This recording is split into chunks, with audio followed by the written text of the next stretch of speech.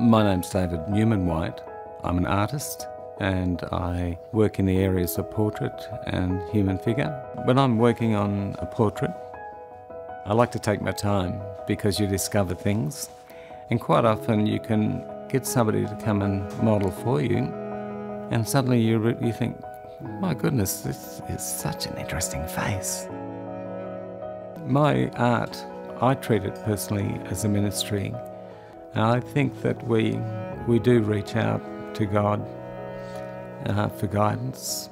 Sometimes you can be at a point in a painting and you think, how did I do that? It was an accident. I didn't mean to do it. It was somebody else. But I think sometimes your hand can actually be guided